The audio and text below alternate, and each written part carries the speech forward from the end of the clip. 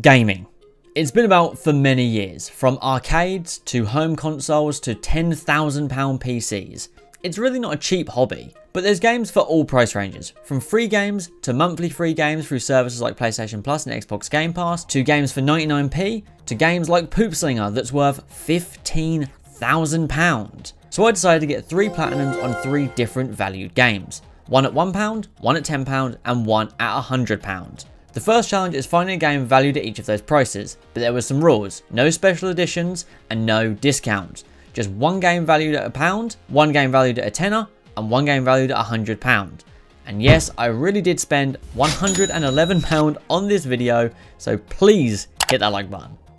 Alright, first things first, we need to filter by under £1 and to £1 to £2, and then go from price of high to low. So these are the 2 quidders. Oh my god, look how many of the games are called The Jumpin'. Insane. Alright, here we are. This is the 99p mark. So how many have we got to £1? Okay, we haven't got many to actually work with.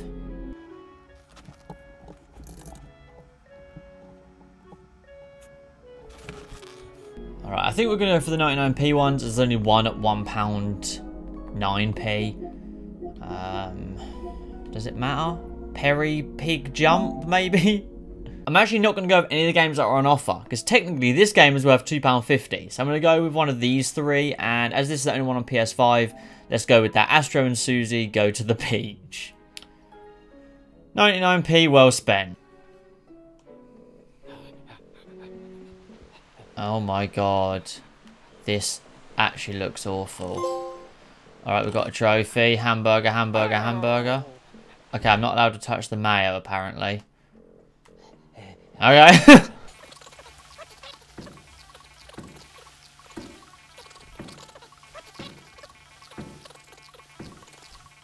The epitome of £1 games. Okay, we've got a trophy. Hot dog. Ate your first hot dog. Okay. Now this is gameplay. Oh, I see. So ketchup is fine. So mayo is just not allowed. But ketchup is fine. Novice burger ketchup. Okay.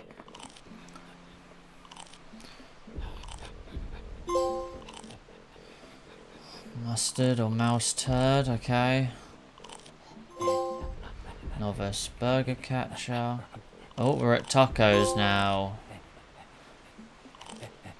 And salsa. And another trophy. Now they're coming through. And another trophy. There's actually no pause, by the way, so I physically cannot pause it. Oh, and there's 2 of us now, apparently. Oh, well, that's even more difficult.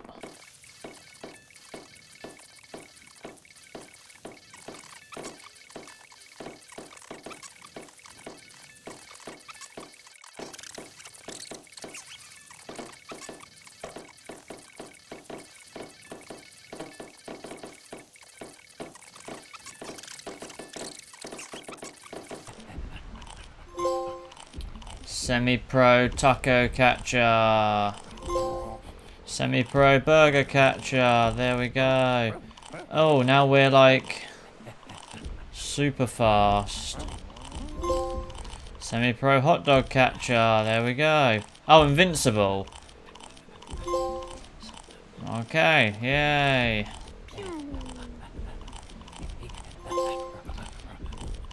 Pro taco catcher, yay. Best taco catcher, yeah. Best hot dog catcher ever. Okay, so once you get going, it's just like insane then. And that's the trophy. Okay.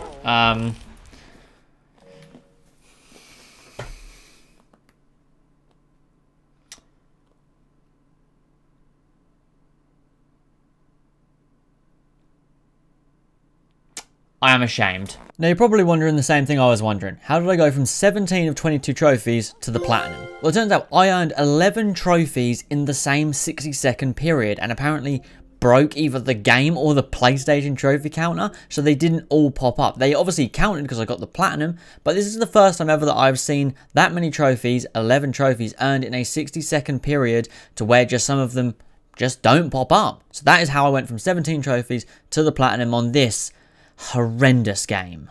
So £1 done.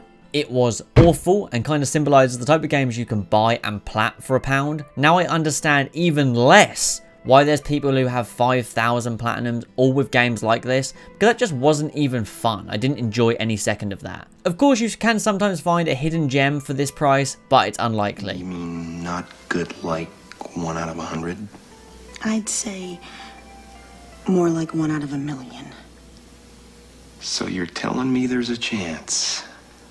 Now, if I would add it to the tier list, I would add it to why. For why did I play that? But now it's time for the £10 platinum. In my opinion, the best middle ground for price range. You can get some really good games on offer for £10, or even at full price, you can get some really fun indie games for a tenner. But remember, I can't buy games that are on offer for this video. But if you're not weird like me, you can get tons of different choices week after week. The store is constantly changing. £10 is by far the best price range, especially if you're on a budget. But then in turn, for this video, this was the hardest one to buy a game for, as I quite literally was spoiled by choice. And as I wasn't going to watch reviews for 75 different games, I was genuinely trying to have to judge a book by its cover, and just hope I didn't get another Astro and Susie Go to the Beach.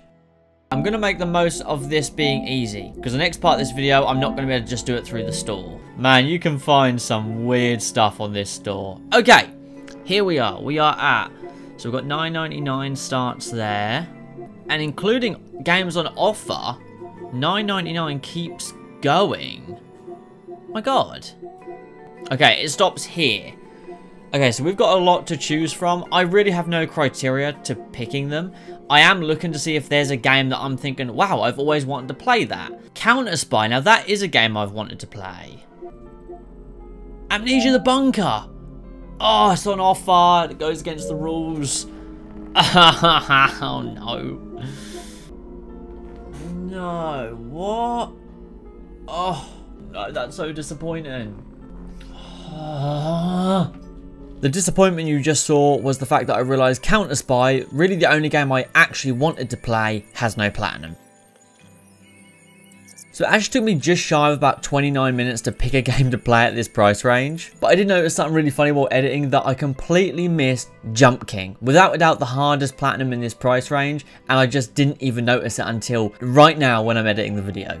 So only game has actually caught my eye for some reason. I mean, there's a lot of choice, don't get me wrong, there really is a lot of choice, and something like Creature in the Well, that might be for you. You know, the art style might really be for you, you know, so there is a lot to choose at this price range. But there's a lot of crap as well. Screw it, we're gonna get it, it's in the cart, let's buy it. £10 game secured. Let's do it, baby. Cat Quest, £10 worth of glory. Let's hope this is better than the previous game. Pretty cute art style, I won't lie. Okay, cool attack style for the game. Yeah, I like this. I can take a cat nap, that's pretty funny. Game saved. Alright, nice. Whoa.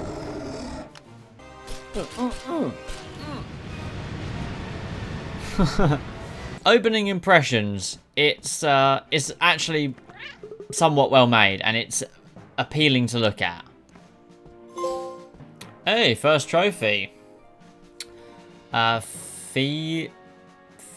Something law. Located 1 monument. Or level 8, that's not us quite yet. So the vibe I'm getting from this game, while I think it will be somewhat enjoyable, as long as it is short and there's not like too much grinding, is it will just be A to B, attack a few enemies, A to B, attack a few enemies, A to B, so on and so forth. Fashionista Kitty, obtain 3 armor or weapons, nice. Oh wow, the map is humongous. I did not expect that. I thought it was just this little area. Wow. There's a lot of effort put into this game. Right, so there's a lot of side quests I got to do to level up, and I don't quite know what else. A lot of caves by the looks of things. And yeah, we're just going to keep playing. I don't really know what the primary focus of this platinum is. I kind of just want to go in blind, really. The game may look silly, but it's actually got a pretty fun platinum to follow. The biggest trophies are for leveling up, dungeons, side quests, and armor/weapon collection. There are 3 trophies related to each of them, 1 bronze for each, 1 silver for each, and 1 gold for each. There are other trophies along the way, but those really are the main focus for me, as towards the end they do end up becoming a little bit of a grind. But honestly, it's a lot of fun. Although it's way too long, it is fun. But I will say after level 50, it actually becomes quite challenging, which is annoying because the game is very much like... The enemies feel very much like... But then once you get to like level 60, 70, then you just breeze through pretty much every enemy. Okay, we're a good few hours deep, nearly level 80. Honestly, it's been good fun. And the weapon I'm using at the minute is actually quite funny. So out of all these weapons, massive hammers, big swords, I'm using something called willpower, which is just your bare hands. And the art style definitely hasn't got boring either, which is always good. Still interesting. Ah, there we go. Located all monuments. Nice. Can we just... Alright. I wouldn't mind it so much if there wasn't so much dialogue. It's just constantly like this. I'm having to constantly go through and through. And sometimes I'm pressing X like 30 times. And it's all just for nonsense. Oh, so I beat him. That was It's kind of underwhelming. It's actually kind of cute. He was just trying to bring his human back. It's pretty sweet. I mean, it's a repetitive game, like to no end, but... New game unlocked. Complete the main quest. Nice. 50. Let's do it. So this is pretty much what you have to do with the dungeons. You just kill things repeatedly until it says cleared. Definitely a repetitive game. The art style helps because it is super cute. But by no means like I'm going to win any awards. I think this might be the last one, but it is level 200 one. But it is just 2 mimic chests. So I'm relatively confident, except for that guy that keeps giving me the business, I suppose. Yeah, I got... Okay. Okay, I absolutely got the business there. Oh my god, it does so much friggin' damage. Oh my god, what? No, no, no, no, no. Come on! How is he quicker than me? Oh, that makes me... This game should not be making me mad. It's called Cat Quest, and I'm playing as a kitty in armor. Let me just try something. Let me just put this on quickly. Let me just put this on and try something. Because this should put my mana up loads more. This might not work, but we're going to give it a go. Oh, mana build OP much. No, I was about to... What? I got greedy. Oh, just... Oh. I got greedy again at the very end. It's just like he's one... It looks like he's one hit away and he don't f***ing die. Okay. 9,999 damage. I wasn't even... Oh. Oh, I could just snap it. I could just... Of course. Goes to do his little attack and then just fakes it and plasters everything.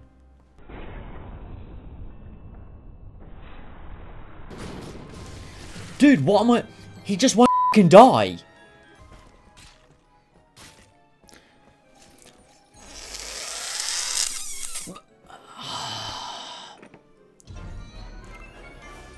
Oh, that was so difficult.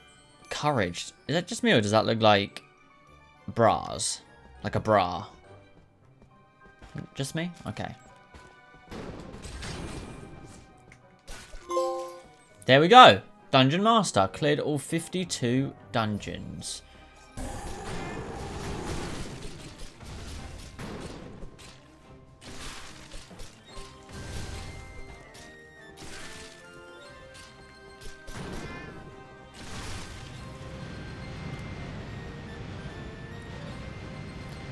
God, with this like mana build, if you want to call it that, is so ridiculous. But there we go.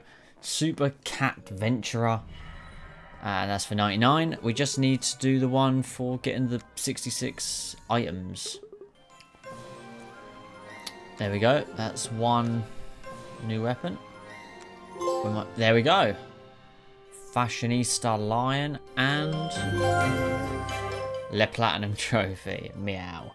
And that is, oh, a new tier reached. I guess we'll never know.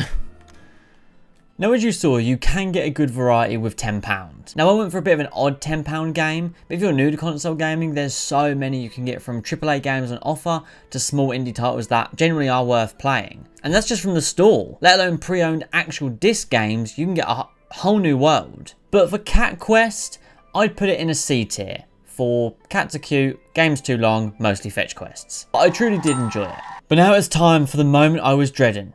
It was time to look for the £100 game. Remember the rules though, no special edition and no discounts. Oh, this is gonna sting. Over 50 quid. Now, this one I actually don't think I'm gonna be able to get off the store. Because I don't just, yeah. So there's actually no physical base game that is gonna cost me £100. Yeah, unless I buy the Borderlands Collection Pandora's Box. But this is because it's like a mega special edition that includes multiple games. Does not count. The PlayStation Store is now useless. So with the store being useless, as expected, it's time to head over to the PC and find a game somewhere in this world worth £100. Alright, we are over to the PC. It's time to find expensive games.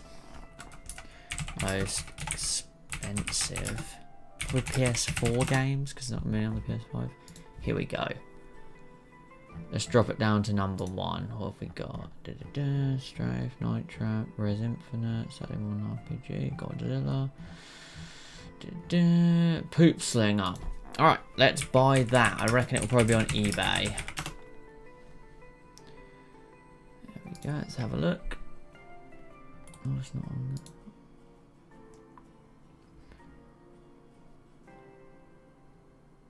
£15,000. We're going to pretend that didn't happen. So now let's look for expensive PlayStation games. The first time I'm looking for it. I haven't looked before, so let's look now. Huh, this article could be useful. I've not been on this before. Res Infinite. Let's have a look at Res Infinite PS4. That could be a good one. 90 quid, 95 quid there. Saturday Morning RPG PS4 eBay. £95.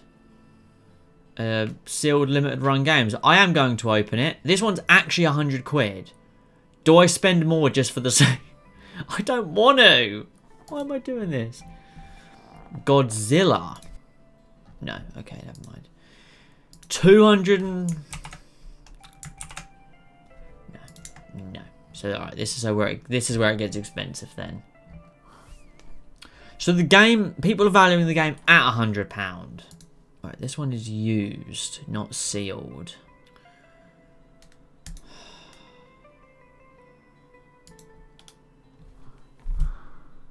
£98.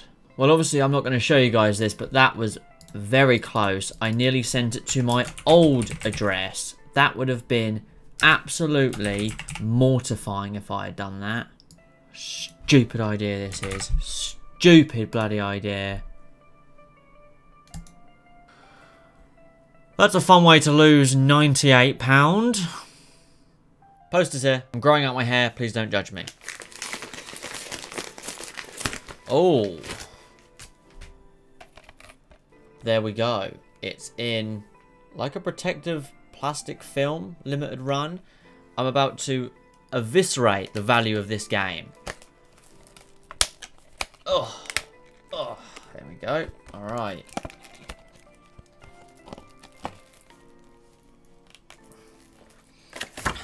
Oh.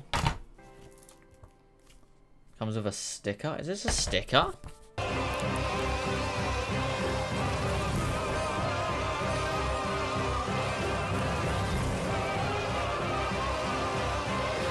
Oh, it is a sticker. Okay. So here we go. Saturday Morning RPG. I almost don't want to open it, but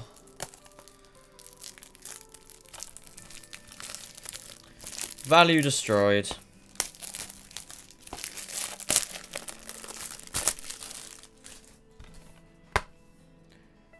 And there we go. I actually never heard of this game before, so I am actually intrigued to play it. But this is what £100 gets you. A limited run game and a sticker that says limited run. Hope that it runs on the PS5. If not, I'm going to cry. Yes! There we go. It runs on the PS5. I probably blurred a lot of this because there's like future games there that I don't want to spoil too much. But there we go. It's copying pretty quick, which is good. But yes, I was very, very nervous that it wasn't going to be available to play on the PS5. Okay, I really don't know what to expect. Okay, so there's no like commentary. I just have to read it. There's nothing you can do to stop me. You're wrong. You're a bad guy, and bad guys never win. Ha ha ha ha. Use the touchpad to scratch. What the hell? There's so much going on. I'm just... I don't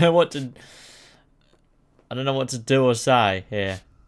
I didn't think it was going to be this style of game. I'm not going to lie. I thought, just based on like this image, I thought it was going to be a bit more like 3D art style. And now I'm on a skateboard. Or a Back to the Future hoverboard.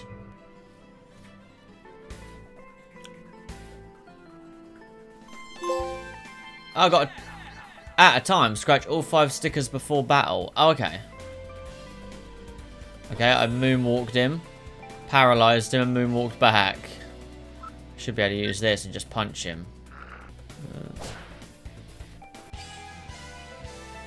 Now I've run into a bit of a problem. While I carried on with episode 1 and the rest of the story, and honestly I did enjoy it. I generally enjoy the turn-based combat, although sometimes the turn-based combat in this game feels a little bit unfair that you'll see later in this video. Most of the trophies however are missable or chapter specific that you will get a lot later, that you'll have to replay for the chapter through a couple of times, things you'll definitely miss the first run. But I did get a good few trophies on my first run through the story. However, while the game is fun, it feels relatively uninspired, so it's not totally exciting to watch. It is a game I would recommend if it was a tenner. If it fell into the previous category in this video of £10, I'd recommend it. But it's not an overly fun game to watch, which is why I'm not going to be able to look at tons of battles. There's not a huge variety of enemies throughout the 5 episodes. I did have fun, mainly because the story is relatively short. But despite the story being short, there are a lot of missable trophies that I'll be getting later on in the video. So, I think we're coming to the end of the final episode. Now, I don't want to sound mean. The turn-based combat is actually fun, but I get why this game didn't sell well. It is pretty boring. The turn-based combat I do actually enjoy.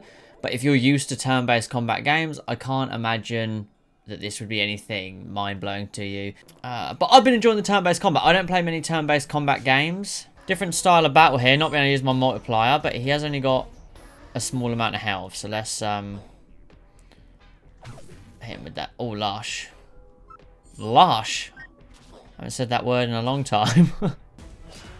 My 9 health. 7. Damn. Okay. I need to change my scratches, I think. I need ones that can get scratched quicker. Oh, there's no point in using that. So, paralyzed doesn't mean much of him then. Oh.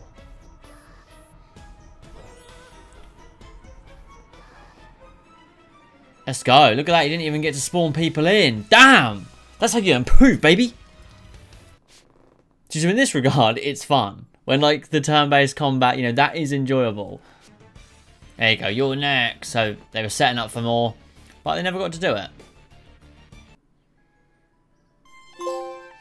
There we go, working overtime, fighting crime.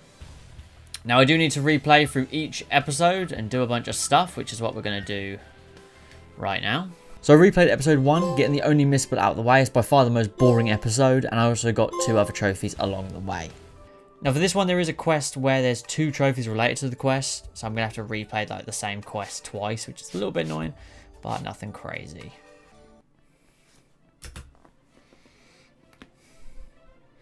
Sneak attack!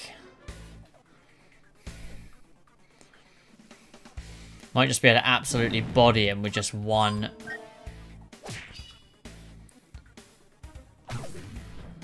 Boom. Oh, there we go. Perfect Stranger. Get a triple S ranking in a battle. Damage, defense, and speed. All perfect. Let's go.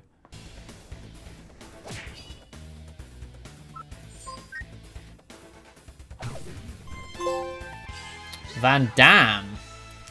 Win 100 battles. I can't hear any. Win 100 battles. I have noticed a few references to Jean-Claude Van Damme. Not sure why. Maybe he had some kind of significance in the development. Who knows?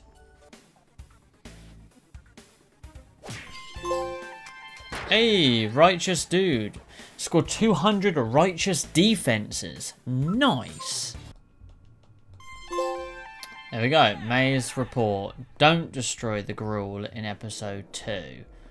So I need to replay it and do his side. So after doing the episode 2, I just got in the zone. All the missables, all the chapter specific, they were mine. I was in that zone. But hold up, we're not just going to gloss over this trophy. There's multiple trophies for hooking Sarah up with different people throughout the chapter. And this one you hook her up with the whole basketball team. I think we're all thinking the same thing. Now, having to replay these same chapters over and over again, especially like chapter 3 that has 5 or 6 missables, you have to do it again and again and again and keep doing the same chapter.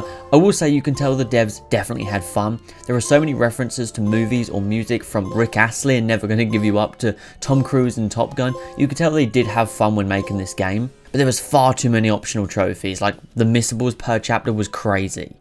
So I actually don't think I need to play the main game anymore. It's now just Arena and Endless and then I'll find out whichever's quicker for leveling up. Because I'm not even got the trophy for level 20 or 21. So I've just got to win an arena battle. Oh.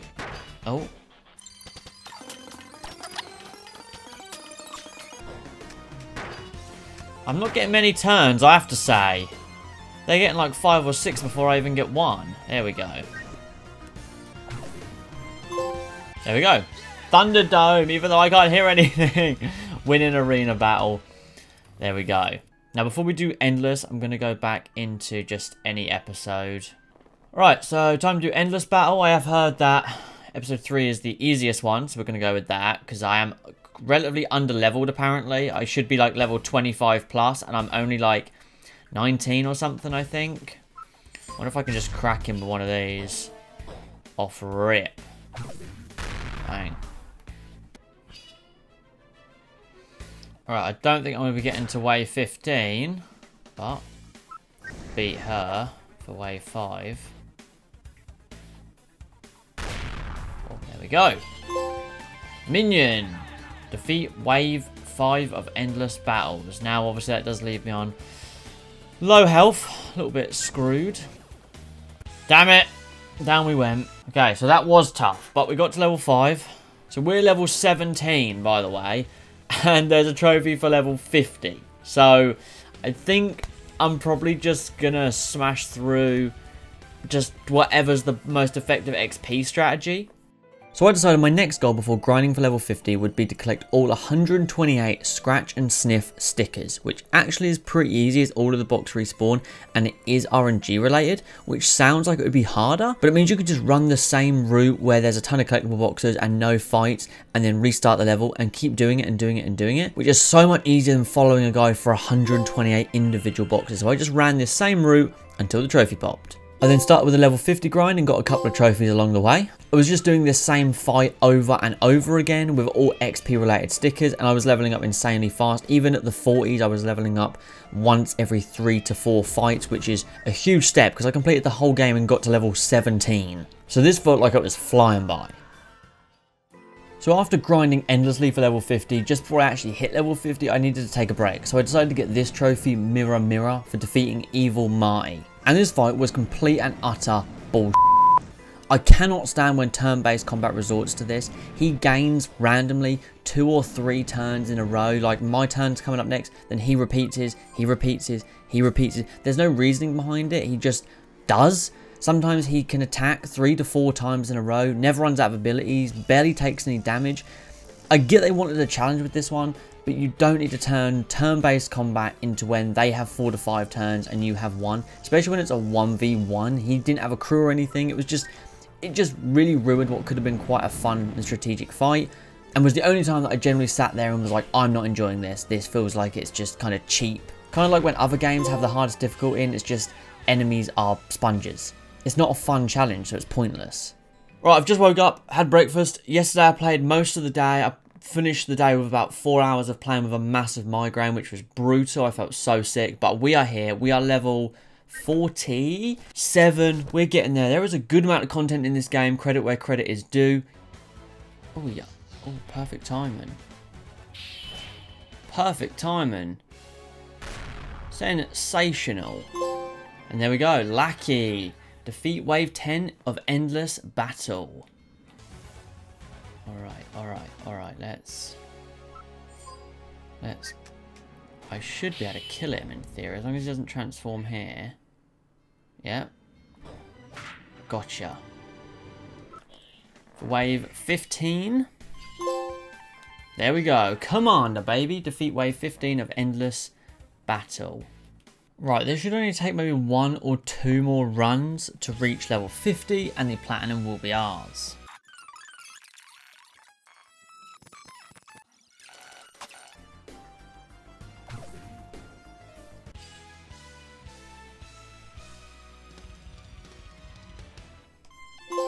There we go. You're the best. And... Master of the Universe. Well, probably not my rarest in terms of platinum, but definitely my rarest in terms of people that actually own this game. And that is what a £100 platinum looks like. It still hurts to say. So there we go. A £1 platinum, a £10 platinum, and a £100 platinum. If I were to add Saturday Morning RPG to the tier list, it would be in A for a waste of £100. That being said, I did enjoy the game, and I get this worth £100 because it's a limited run, but I can also kind of see why it didn't sell very well. Obviously, this was a different style of video, so I hope you guys did enjoy it, and I'll catch you all in the next one. Peace.